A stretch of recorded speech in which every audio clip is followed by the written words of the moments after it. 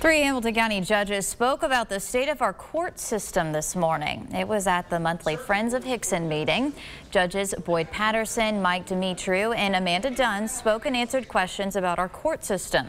The judges say there's an increasing backlog of cases, as Patterson and Dunn say they're still working through them from as distant as 2018. Judge Patterson in particular said he is seeing a concerning trend of defendants getting younger. He says 40% of people who go through the juvenile court system end up offending as adults. And we do. Why don't we start putting some resources to these kids who aren't getting clothes, they're not getting food, they're not getting shelter, they're having to figure out what they're going to eat that night, but they can't learn in that fight or flight mentality.